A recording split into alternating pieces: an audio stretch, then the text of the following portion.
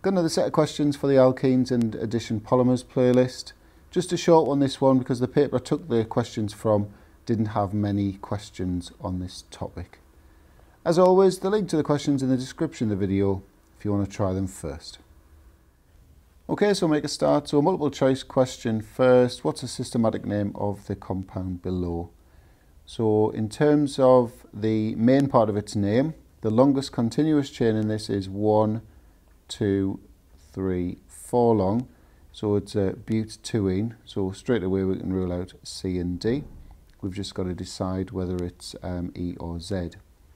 So in terms of priority groups on each carbon of the double bond, on the first carbon it's the bromine because it's got a higher atomic number than the carbon of the methyl group, whereas on this carbon we've got a hydrogen here and a methyl group. So carbon's got the higher atomic number. So you can see now that the priority groups are on opposite sides of the double bond. So it's the E isomer. So option A was the answer. Next question, I've kind of pre-populated the boxes with the beginnings of the product, it's not the final answer.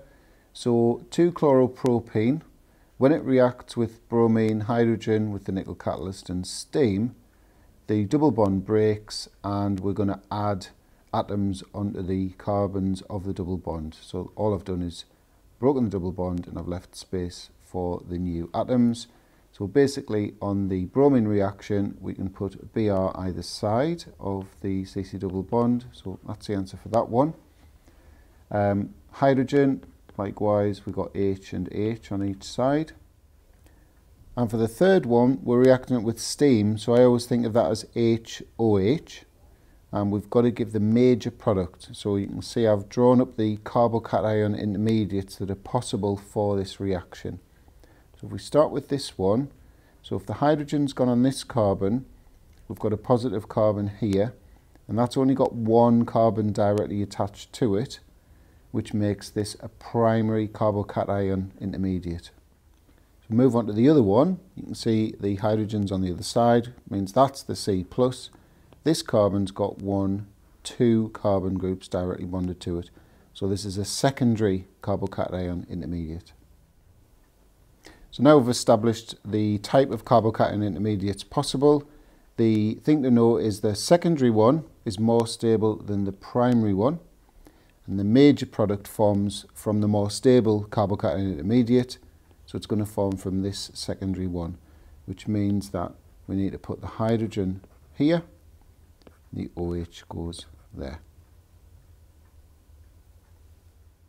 And the next part, a suitable catalyst for the reaction of an alkene with steam.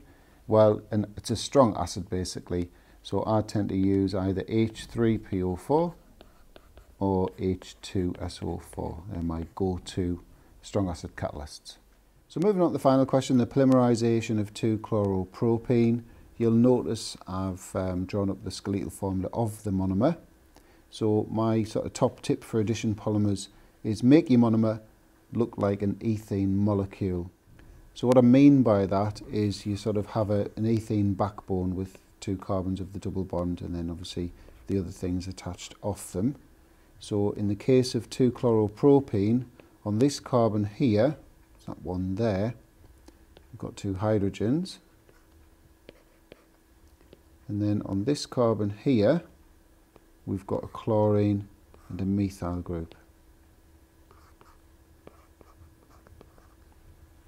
So polymerization obviously involves the adding together of loads of these. So this big number of monomers is represented by that N, that lowercase n.